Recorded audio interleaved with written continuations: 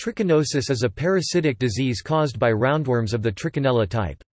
During the initial infection, invasion of the intestines can result in diarrhea, abdominal pain, and vomiting. Migration of larvae to muscle, which occurs about a week after being infected, can cause swelling of the face, inflammation of the whites of the eyes, fever, muscle pains, and a rash. Minor infection may be without symptoms. Complications may include inflammation of heart muscle, central nervous system involvement, and inflammation of the lungs. Trichinosis is mainly spread when undercooked meat containing Trichinella cysts is eaten. Most often this is pork but can also occur from bear and dog meat. Several subtypes of Trichinella can cause disease, with T. spiralis being the most common. After being eaten, the larvae are released from their cysts in the stomach. They then invade the wall of the small intestine, where they develop into adult worms. After 1 week, the females release new larvae that migrate to voluntarily controlled muscles where they form cysts. The diagnosis is usually based on symptoms and confirmed by finding specific antibodies in the blood or larva on tissue biopsy. The best way to prevent trichinosis is to fully cook meat. A food thermometer can verify that the temperature inside the meat is high enough. Infection is typically treated with antiparasitic medication such as albendazole or mebendazole. Rapid treatment may kill adult worms and thereby stop further worsening of symptoms. Both medications are considered safe but have been associated with side effects such as bone marrow suppression. Their use during pregnancy or in children under the age of 2 years is poorly studied but appears to be safe. Treatment with steroids is sometimes also required in severe cases. Without treatment, symptoms typically resolve within 3 months. Worldwide, about 10,000 infections occur a year. At least 55 countries including the United States, China, Argentina, and Russia have had recently documented cases. While the disease occurs in the tropics, it is less common there. Rates of trichinosis in the United States have decreased from about 400 cases per year in the 1940s to 20 or fewer per year in the 2000s. The risk of death from infection is low.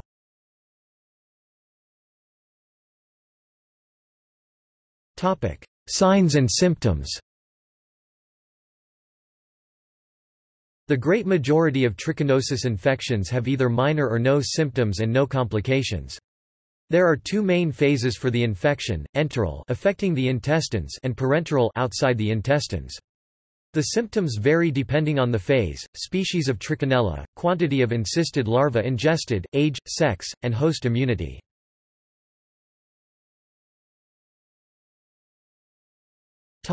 Enteral phase. A large burden of adult worms in the intestines promotes symptoms such as nausea, heartburn, dyspepsia, and diarrhea from 2 to 7 days after infection, while small worm burdens generally are asymptomatic. Eosinophilia presents early and increases rapidly. Parenteral phase. The severity of symptoms caused by larval migration from the intestines depends on the number of larvae produced. As the larvae migrate through tissue and vessels, the body's inflammatory response results in edema, muscle pain, fever, and weakness. A classic sign of trichinosis is periorbital edema, swelling around the eyes, which may be caused by vasculitis. Splinter hemorrhage in the nails is also a common symptom. They may very rarely cause enough damage to produce serious neurological deficits such as ataxia or respiratory paralysis from worms entering the central nervous system. The CNS is compromised by trichinosis in 10 to 24% of reported cases of cerebral venous sinus thrombosis, a very rare form of stroke, 3 to 4 cases per million annual incidence in adults. Trichinosis can be fatal depending on the severity of the infection. Death can occur 4 to 6 weeks after the infection, and is usually caused by myocarditis, encephalitis, or pneumonia.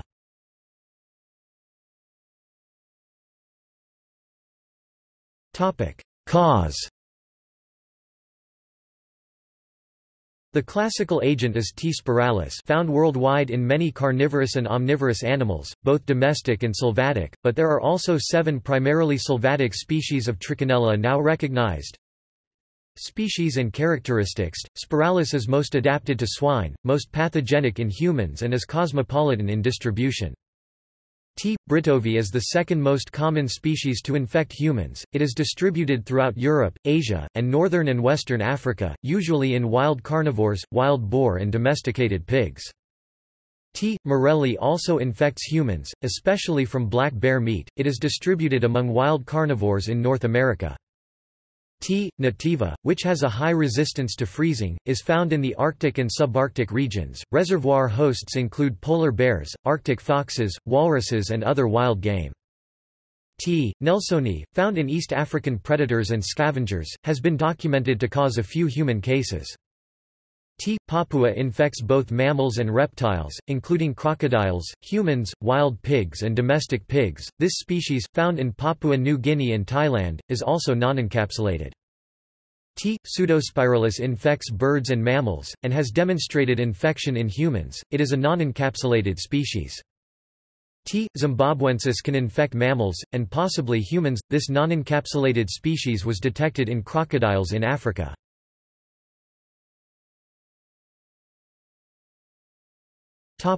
Taxonomy. Kingdom, Animalia. Phylum, Nematoda. Class, Adenophoria. Order, Trichorida. Family, Trichinellidae. Genus, Trichinella. Life cycle. The typical life cycle for T. spiralis involves humans, pigs, and rodents. A pig becomes infected when it eats infectious cysts in raw meat, often porcine carrion or a rat sylvatic cycle. A human becomes infected by consuming raw or undercooked infected pork domestic cycle. In the stomach, the cysts from infected undercooked meat are acted on by pepsin and hydrochloric acid, which help release the larva from the cysts into the stomach. The larvae then migrate to the small intestine, and burrow into the intestinal mucosa, where they molt 4 times before becoming adults. 30 to 34 hours after the cysts were originally ingested, the adults mate, and within 5 days produce larvae. Adult worms can only reproduce for a limited time, because the immune system will eventually expel them from the small intestine.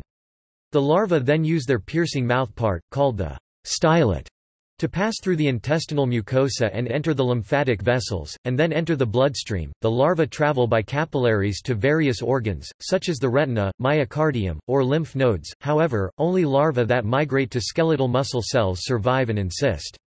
The larval host cell becomes a nurse cell, in which the larva will be encapsulated, potentially for the life of the host, waiting for the host to be eaten. The development of a capillary network around the nurse cell completes encystation of the larva. Trichinosis is not soil-transmitted, as the parasite does not lay eggs, nor can it survive long outside a host.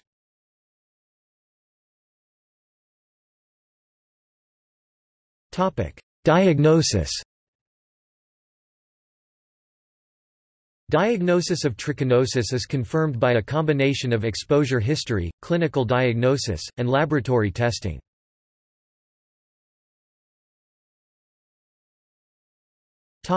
Exposure history. An epidemiological investigation can be done to determine a patient's exposure to raw infected meat. Often, an infection arises from home preparation of contaminated meat, in which case microscopy of the meat may be used to determine the infection. Exposure determination does not have to be directly from a laboratory-confirmed infected animal.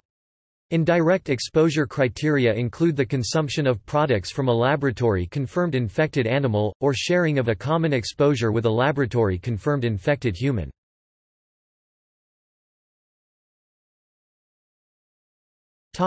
Clinical diagnosis.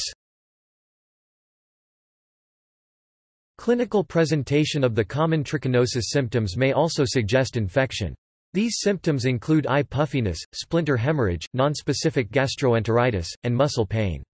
The case definition for trichinosis at the European Centre for Disease Control states at least 3 of the following 6: fever, muscle soreness and pain, gastrointestinal symptoms, facial edema, eosinophilia, and subconjunctival, subungual, and retinal hemorrhages.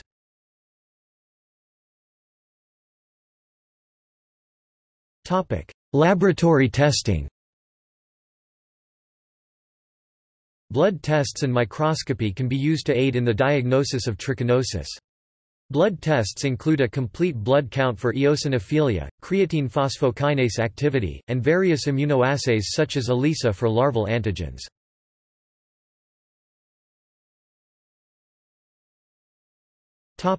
Prevention.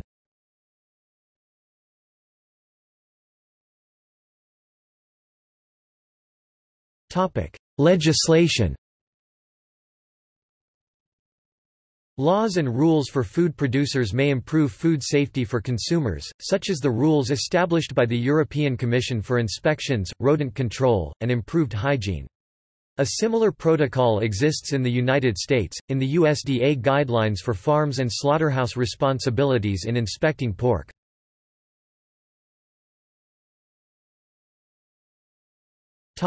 Education and training. Public education about the dangers of consuming raw and undercooked meat, especially pork, may reduce infection rates. Hunters are also an at-risk population due to their contact and consumption of wild game, including bear. As such, many states, such as New York, require the completion of a course in such matters before a hunting license can be obtained.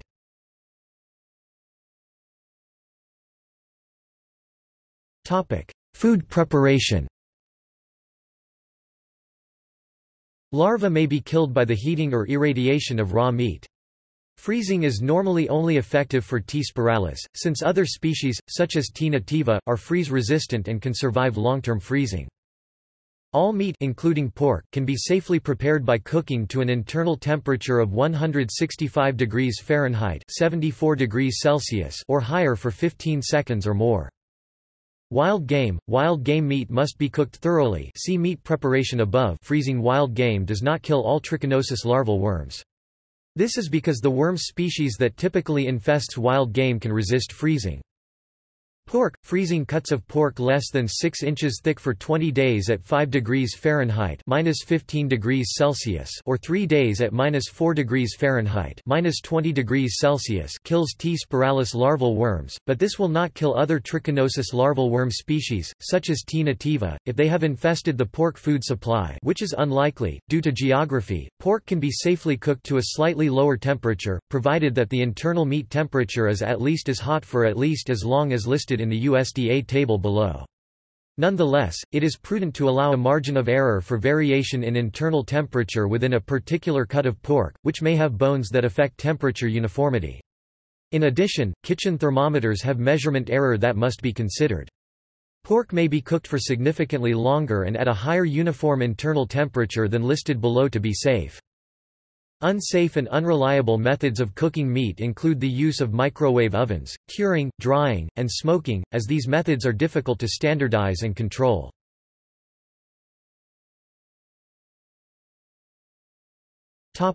Pig farming.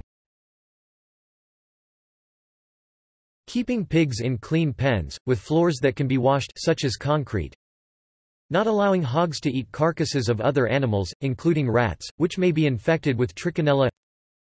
Cleaning meat grinders thoroughly when preparing ground meats. Control and destruction of meat containing trichinae, e.g., removal and proper disposal of porcine diaphragms prior to public sale of meat. The Centers for Disease Control and Prevention makes the following recommendation. Curing, salting, drying, smoking, or microwaving meat does not consistently kill infective worms. However, under controlled commercial food processing conditions, some of these methods are considered effective by the United States Department of Agriculture (USDA). The USDA Animal and Plant Health Inspection Service (APHIS) is responsible for the regulations concerning the importation of swine from foreign countries. The Foreign Origin Meat and Meat Products (Swine) section covers swine meat cooked, cured and dried, and fresh. APHIS developed the National Trichinae Certification Program. This is a voluntary pre-harvest program for U.S. swine producers that will provide documentation of swine management practices to reduce the incidence of trichinella in swine. The CDC reports 0.013% of U.S. swine are infected with trichinella.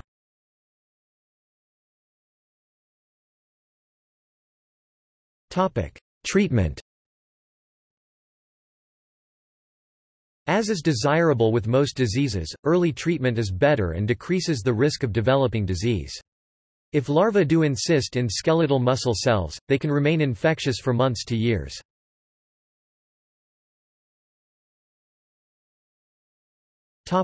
Primary treatment. Early administration of anthelmintics, such as mebendazole or albendazole, decreases the likelihood of larval encystation, particularly if given within 3 days of infection. However, most cases are diagnosed after this time. In humans, mebendazole 200 to 400 mg 3 times a day for 3 days or albendazole 400 mg twice a day for 8 to 14 days are given to treat trichinosis. These drugs prevent newly hatched larvae from developing, but should not be given to pregnant women or children under 2 years of age.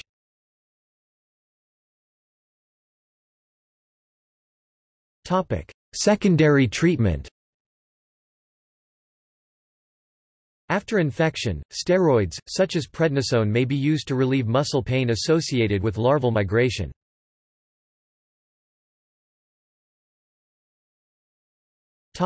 Vaccine research.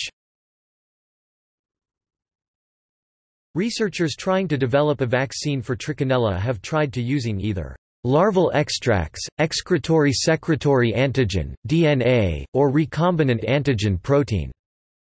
There are currently no marketable vaccines for trichinosis, but experimental mouse studies have suggested a possibility.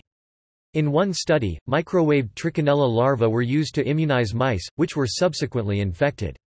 Depending on the dosage and frequency of immunization, results ranged from a decreased larval count to complete protection from trichinosis. Another study, Dia Ayuela et al., 2006, used extracts and excretory-secretory products from first-stage larvae to produce an oral vaccine. To prevent gastric acids from dissolving the antigens before reaching the small intestine, scientists encapsulated the antigens in microcapsules. This vaccine significantly increased CD4+ cell levels, and increased antigen-specific serum IgG-Q and IgA, resulting in a statistically significant reduction in the average number of adult worms in the small intestines of mice.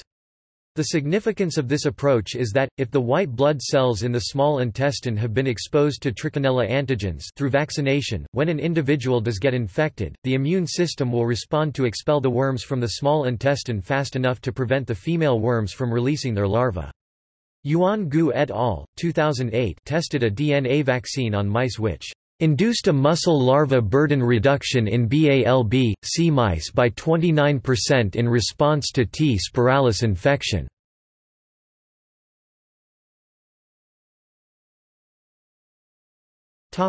Epidemiology.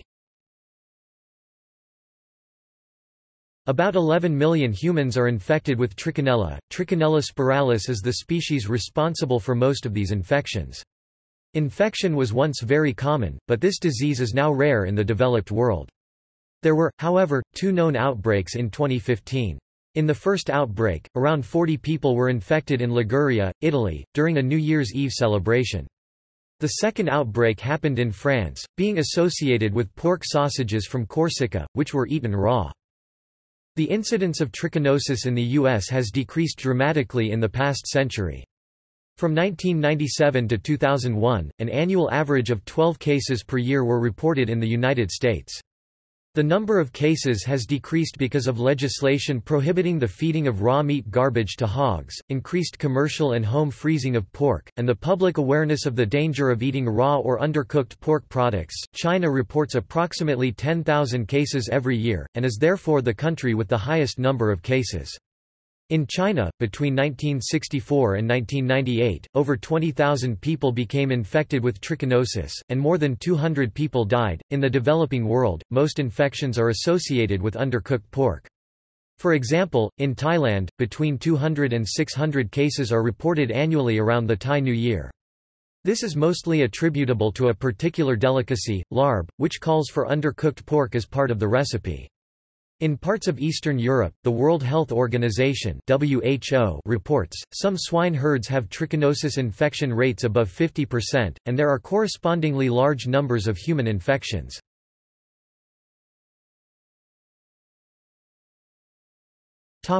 United States.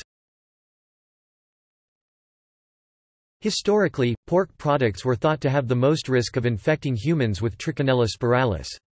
However, a trichinosis surveillance conducted between 1997 and 2001 showed a higher percentage of cases caused by consumption of wild game, the sylvatic transmission cycle.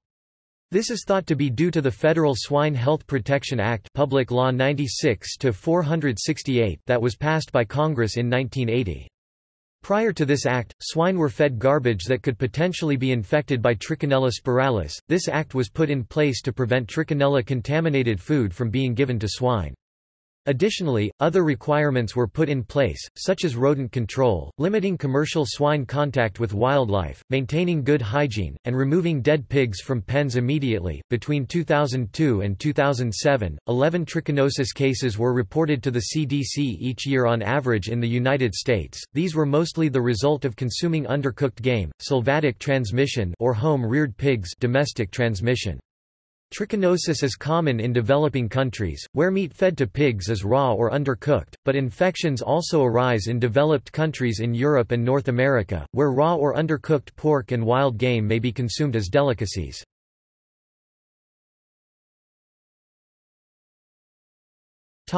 Religious groups. The kashrut and halal dietary laws of Judaism and Islam prohibit eating pork. In the 19th century, when the association between trichinosis and undercooked pork was first established, it was suggested that this association was the reason for the prohibition, reminiscent of the earlier opinion of the medieval Jewish philosopher Maimonides that food forbidden by Jewish law was unwholesome. This theory was controversial, and eventually fell out of favor.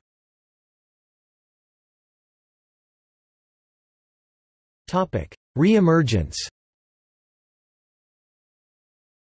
The disappearance of the pathogen from domestic pigs has led to a relaxation of legislation and control efforts by veterinary public health systems. Trichinosis has lately been thought of as a re-emerging zoonosis, supplemented by the increased distribution of meat products, political changes, a changing climate, and increasing sylvatic transmission. Major socio-political changes can produce conditions that favor the resurgence of Trichinella infections in swine and, consequently, in humans. For instance, the overthrow of the social and political structures in the 1990s in Romania led to an increase in the incidence rate of trichinosis.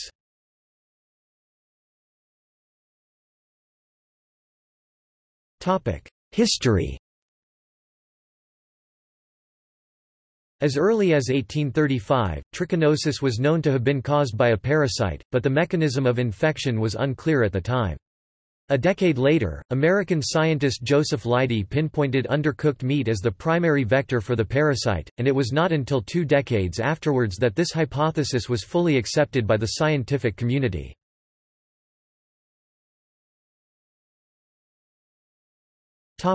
Parasite. The circumstances surrounding the first observation and identification of Trichinella spiralis are controversial, due to a lack of records.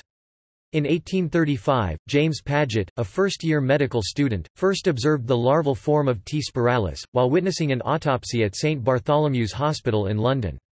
Paget took special interest in the presentation of muscle with white flecks, described as a sandy diaphragm. Although Paget is most likely the first person to have noticed and recorded these findings, the parasite was named and published in a report by his professor, Richard Owen, who is now credited for the discovery of the T. spiralis larval form.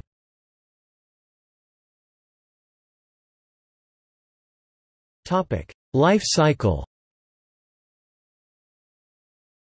A series of experiments conducted between 1850 and 1870 by the German researchers Rudolf Virchow, Rudolf Leuckert and Friedrich Albert von Zenker, which involved feeding infected meat to a dog and performing the subsequent necropsy, led to the discovery of the life cycle of Trichinella.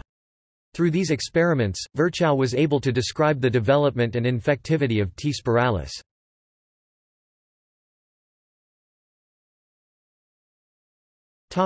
Research.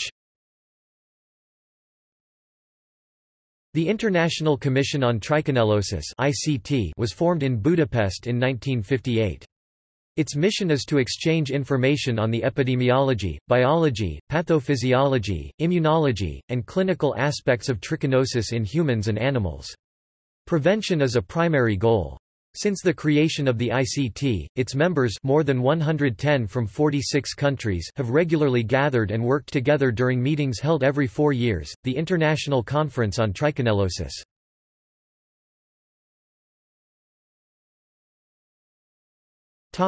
See also: List of parasites, human; nurse cell; Trichinella spiralis; Schatzgräber weather station.